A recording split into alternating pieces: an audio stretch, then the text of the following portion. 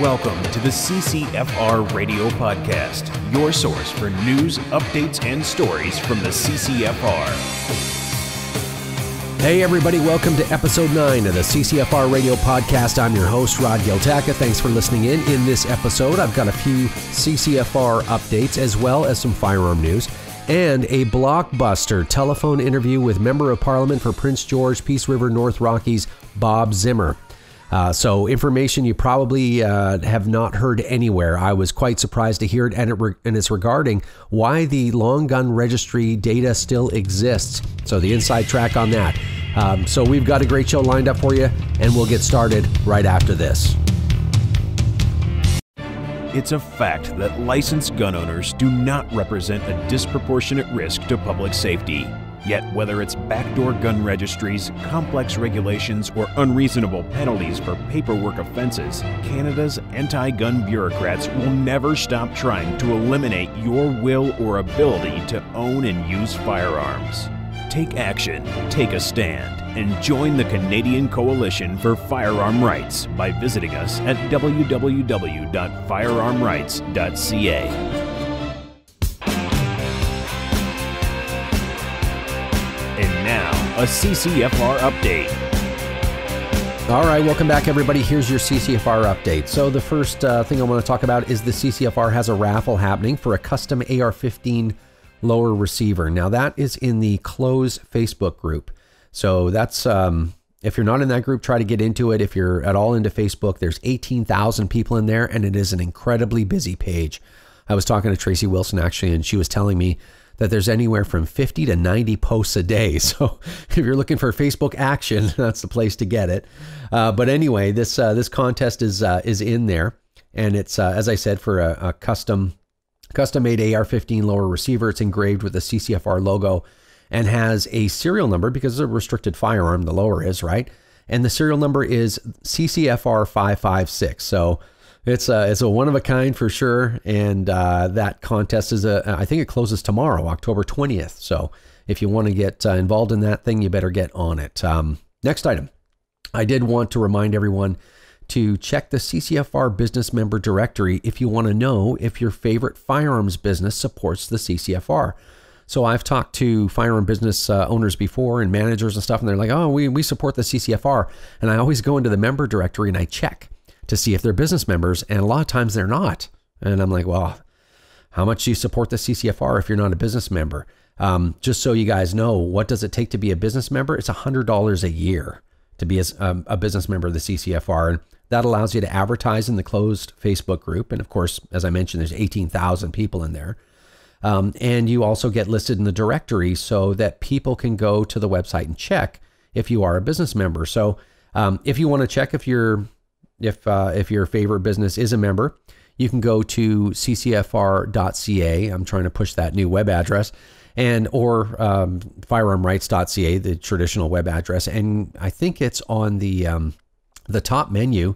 You click on membership and then business member directory, and you can find out if your favorite business is a business member. And if they aren't, ask them why they aren't.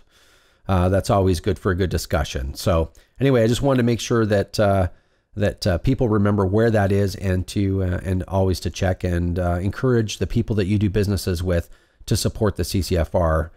If you're a member, you know all the stuff that we're involved in, so it's definitely a great cause. Next item, the CCFR hosted yet another ladies event. Now this was a goose hunt, and I'm just going to read this post from Kelly Kincaid. She writes in our Facebook group, I would like to say a great big thank you to the SFRC. So some people would recognize SFRC by their web address, which is theammosource.com. I've been going there for a long time personally. And also a huge thanks to Capital Waterfowling Company for sponsoring us ladies of the CCFR on our goose hunt today. Capital Waterfowling, we ladies have some work to do, a lot of practicing in fact, but Robert Foote was the superstar with those calls. I guess they were calling in geese. We were successful because we had your support. So you have my greatest thanks. So thanks, Kelly, for posting that. I was talking to Tracy Wilson, actually, and I guess this was the 9th or 10th ladies event that was organized under the CCFR banner in the last 2 years. And that is a ton of work. So I just want to say big thanks to all the people at the CCFR that organize and run these events. I don't do that stuff. I don't even know when these events are happening, to be honest with you, right? So a lot of work, and these types of events produce real results because they change public opinion. You're bringing in people that have never seen a gun or shot a gun or never been hunting. And these people are getting an opportunity to participate in this kind of stuff. So very, very valuable, and don't ever underestimate the value of these types of events. So anyway, just want to throw that in there. Last but not least, I wanted to mention, actually, you know what, second to last, because there's something I don't even have written down here to talk about that we definitely need to cover. But last but not least, I want to mention that I will be revealing the details of our new contest in episode 10, so 2 weeks from now.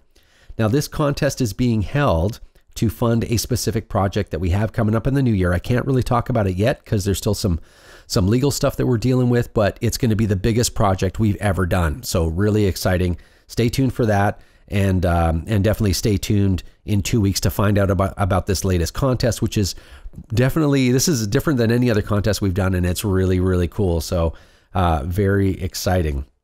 Now, truly the last item I want to talk about is coming up here at the end of the month, the end of October, October the 30th, if memory serves me correctly, is the second anniversary. We will have now completed 2 years at the CCFR. We've done a ton of stuff and come a long way, and done a lot of things that have never been done for firearm owners here in Canada. One thing I will say is we can't do any of this stuff without funding, without money, because everything costs money, sorry to say. So if you were one of those first couple of thousand people that joined up in the first couple of weeks of the CCFR existing, for one, you guys are the trailblazers, so thank you very much for the support. We're only here today, 2 years later, because of you guys. But what I do want to ask you is make sure that you renew your membership on time, because we need to keep the funding rolling, because we have a couple of really, again, real trailblazing, interesting things that have never been tried or done before, and they cost a lot of money to do. Now, recently, I will add this too. Recently, people have been asking about audited financials. So I want to give you this information. I know it's not really an update, but it's good information nonetheless. Our audited financials are out there, and they are available upon request. Now, all not-for-profit organizations under Corporations Canada rules have to have yearly audited financials. Now, if you're a member of a firearm organization or any other not-for-profit organization, make sure you're requesting these financials. This is your information. Your funding, your donations go to fund the mission of these organizations, and make sure you're asking for them. If they're not available, you should be asking why. So this one was late, but we finally have our second year audited financials in. So that's another update that I did want to kind of throw out there.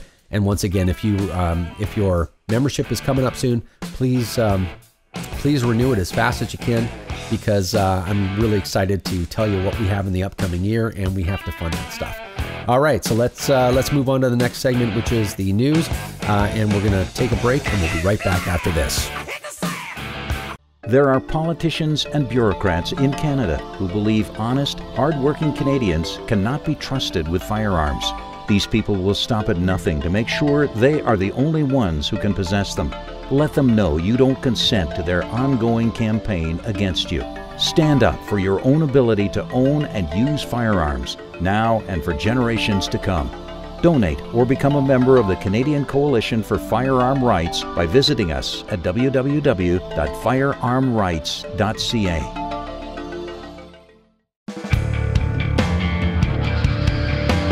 And now, the news on CCFR Radio. Hey everybody, welcome back. All right, so a little bit of CCFR news. The first item I'd like to cover is that iPolitics story about pending firearm legislation, and it was sort of connected to the shooting in Las Vegas. This story originated from some off-the-cuff comments in the House, and it morphed into something I think a lot bigger than it should have been. The CCFR actually contacted Public Safety, and we were told that their statements were just basically reiterating the Liberal Party election platform from 2015. They were just saying, yeah, we're gonna form a bill very soon. This is them sort of taking the heat off themselves when the anti-gun folks, start losing their minds when there's a shooting in another country, no less. But they're just saying, yeah, you know what, you're going to see that bill very soon. The stuff that we promised back in 2015. So, there really isn't anything to panic about right now. What we can do is continue to run our deterrent operations, which basically, in parentheses, is the CCFR, just continually executing on our mandate, which is really simply just to educate non-gun owning Canadians about gun owners, and also to represent law-abiding licensed gun owners in the most possible way. Presenting gun owners to the Canadian public and showing what trustworthy, great people we are, which is actually just accurate. So we're just going to continue to do that kind of stuff, do what we do. When there's a specific bill that comes out, we will, we'll come up with specific measures to battle that directly. But without a bill, it's really hard to get a hold of your MP and say, hey, just stop thinking whatever it is you're thinking. It's just not a real specific message. Now, what are they up to stuff behind the scenes? Yeah, they're always up to things. I mean, we know the RCMP have been, giving, Parliament reports and all kinds of dangerous stuff like SKSs and CZ-858s and all the rest. All that stuff continues behind the scenes, but without a specific bill behind it or specific action that the RCMP takes or Parliament takes, we really can't organize, actual initiatives for that. Now, there are some things going on. There's the matter of Bill C-47 and Bill C-52. And I'm going to go off script here, and well, as I've been doing this whole time, but anyway, I don't really have a script. But we reached out to Bob Zimmer to have a chat with us about Bill C-47. So this is what I'm going to tell you. It's kind of interesting. So I got Bob on the phone to have a telephone interview, and he explained C-47 to me because I just really didn't understand too much about it. And I thought rather than, blabber on about something I really didn't know much about, I'd ask Bob himself. He's the expert, not me. And so he did do that C-47 interview, which I was going to have in this episode, but I've decided not to do that because he said we need to do an interview about Bill C-52 and the inside scoop on why the registry data still exists, because he says, I don't think anybody really knows, certainly not, mainstream people, and half the people in Parliament don't know why it still exists and what was going on there. And I'm like, okay. And so we did that interview, and it was, I think it's bombshell. So that's what's coming up instead of Bill C-47, and I'll play that one in the next podcast episode, which was interesting to begin with, right? So, but anyway, that's the one I'm switching up. So really, really interesting. This is something that we definitely need to be concerned about. So anyway, one other news item I wanted to cover, and I did a little bit of my own research for this one, so you'll be impressed with that, I guess, is I wanted to cover the Canadian Tire hysteria about the SKSs. So Canadian Tire issues a stop sale order on SKSs and accessories, and a myriad of different stories are floating around as to why they did that. So in short, Tracy Wilson dug up a couple of different explanations, including she did a live broadcast or attempted to do that from a local Canadian Tire store in her area. But one of them being that costs from the importer had increased substantially and was making it hard to sell SKSs at Canadian Tire locations at a profit. And the other rumor was that the SKS was maybe being prohibited, and that Canadian Tire knew something that none of the rest of us knew, and they were liquidating their inventory in advance.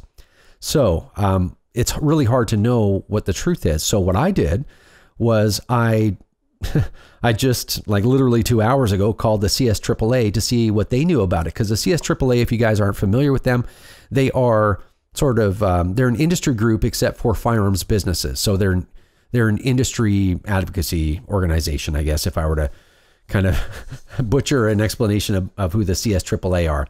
And my interactions with the CSAAA have been great. Seemed like a great group of people. So I called them up and I asked them about it. And Alison DeGroot, who's the managing director there, and also Wes Winkle, who's the president, they were kind enough to kind of throw together a statement, kind of detailing what they know about this. And I really appreciate Allison and Wes for doing that. So I wanted to give them props for that. And I'm going to read this here for you. So they sent this to me literally an hour ago. So statement from the CSAAA regarding CTC, that's Canadian Tire Corporation's decision to stop selling SKS rifles. So here it is.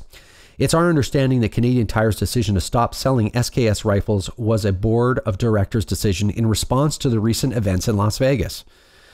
The distributor that supplies Canadian Tire received word about a week ago that Canadian Tire would discontinue sales of the SKS rifles and that all remaining inventory would be returned to the distributor in exchange for a credit less restocking fees. Sources involved told the CSAAA that the CTC board initially requested stores to stop selling all semi-automatic rifles, but that recommendation was ultimately voted down. That's kind of interesting, hey? Quote, I guess this is from Wes. We are disappointed in Canadian Tire's decision given there's no regulation preventing them from carrying SKS rifles in Canada, nor does their decision contribute to increased public safety in Canada or in Las Vegas, said Wes Winkle, president of the CSAAA, which represents Canadian shooting sports business owners. Winkle admits there's also always a concern when a retailer as big and as well connected as Canadian Tire make a decision like this, that they somehow have a heads up on coming regulatory changes.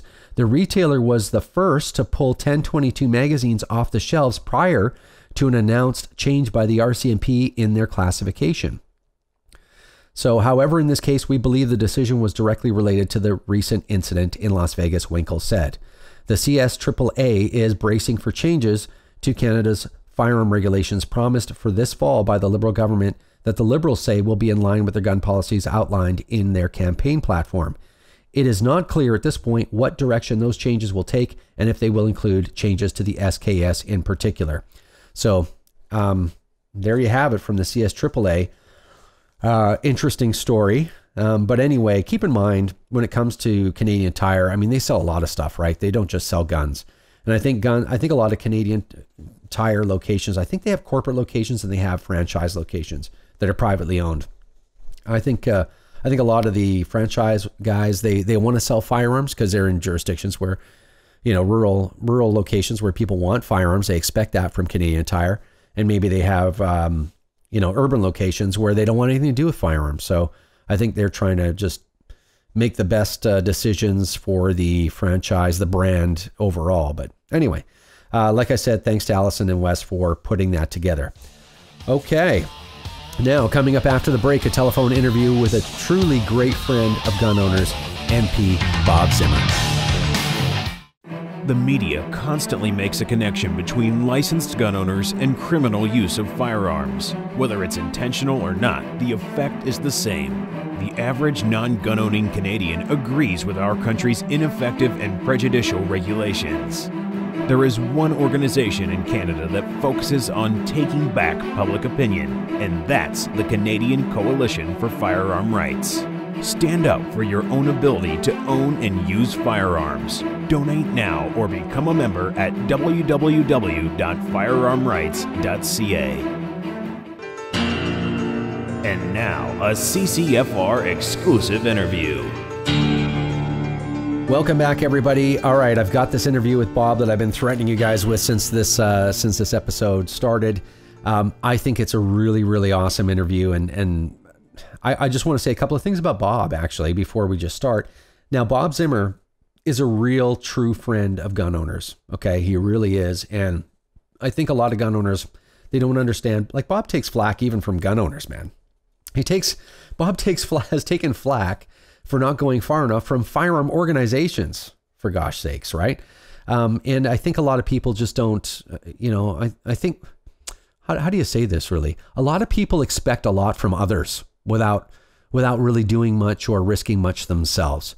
Some people risk too much of themselves and expect everybody else to jump on board, not understanding that everyone has their own concerns and their own, stuff to deal with. So if I got to stand here by myself and say it, I'll just say that I think Bob is a huge friend of gun owners, and I personally appreciate everything that he's done.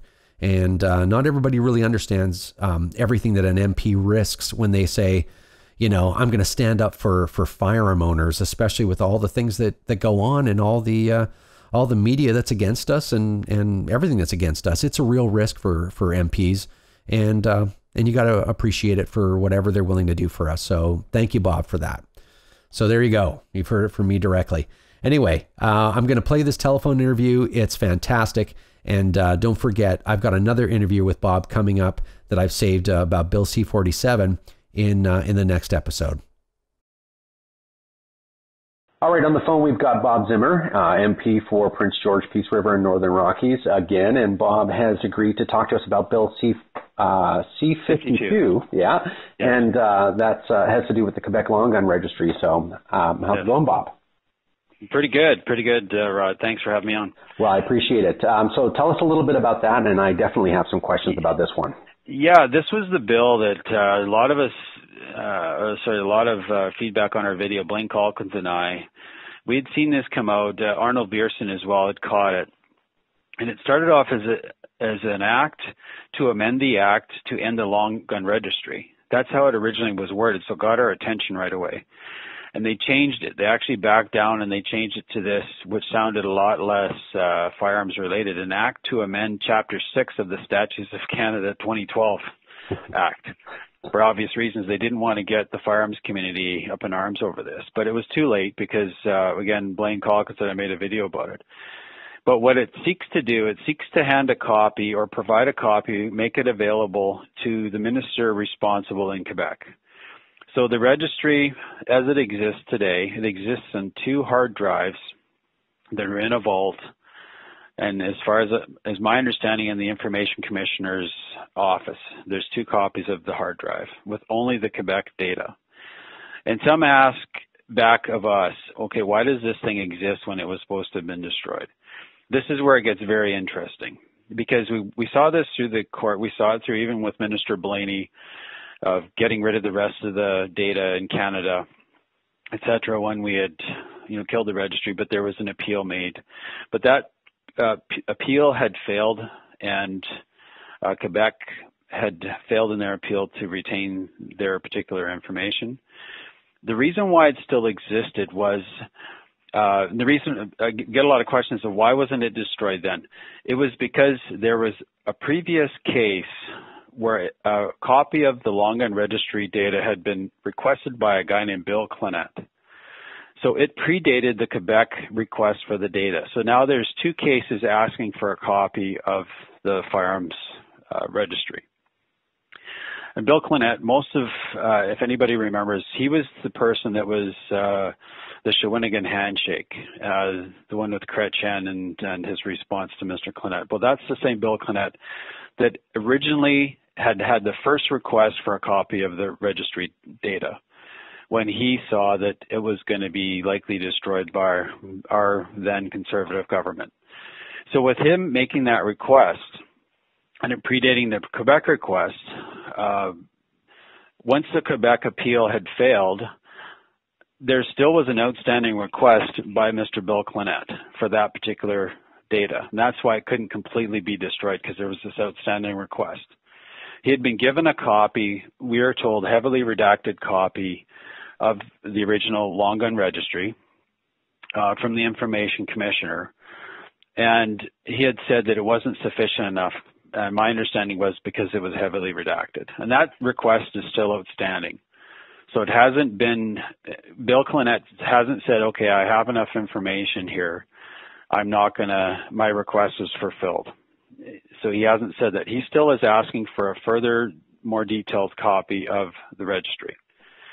So then Minister Blaney had actually destroyed the rest of the data as then Minister, all but the Quebec data, to provide to the Connect case, asking for this particular copy. So that's why it still exists. And I've told, there's a few people that understand the issue that are close to me that know about the Bill Clinette issue. Most people I know don't even know that there's a request made by Bill Clinette. So why does the registry still exist today? It exists today because of a man named Bill Clinette that has an outstanding request. Now, the problem with Bill C-52 is that Bill C-52 is asking to give a copy of this to the Quebec government. Well, the government of Quebec failed in its appeal to get a copy of the long gun registry. So for us, for the Minister of Public Safety, Mr. Ralph Goodale, asking for a copy of a preserved registry that wasn't preserved for Quebec because they had failed in their appeal. It was only preserved for Mr. Clinette. Well, once Mr. Clinette's request is fulfilled, that copy of that data should not be given to anybody else but to fulfill that request. And even then, that's debatable. You see what I'm saying? Mm-hmm. So to offer something that was saved for Mr. Clinette and offer it to Quebec, who had already failed in their appeal, we think is beyond legal. And this is what we want to challenge the minister, and what I challenged the minister several months ago in the House, that this shouldn't happen. And the transfer, first, we didn't know about the Bill Connett. That's why I asked, why does this exist in the House? But knowing why it exists, well, just ask further questions. Why would something preserved for an individual be given over to the provincial government when they've already failed in their appeal? So this is another, we talked about Bill C-47, but Bill C-52 is just as concerning, and just as much pressure needs to be put on Mr. Ralph Goodale to not make this copy available to Quebec. Okay, so a couple of questions. Was the Quebec appeal, when it was lost, was that in the Supreme Court? Yes. Okay, so the Supreme Court rules that Quebec is not entitled to that data, period. That was the ruling, Correct. Really, right? Correct. Absolutely.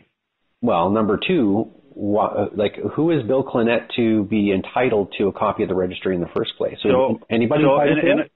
Yeah, in a way, I would say we could be encouraged by the fact that any citizen can ask for something of government that's part of what our system entails. What's concerning to me and many, many others that are part of that database, how can one individual ask for some private information that's contained in that database? Can other countries ask for this information? Can a country that's maybe a state that we don't agree with ask to know where all the firearms owners, where they basically reside and in the areas they reside in our country? There's more alarming questions of how he was even given a heavily redacted copy, let alone even given anything. And that's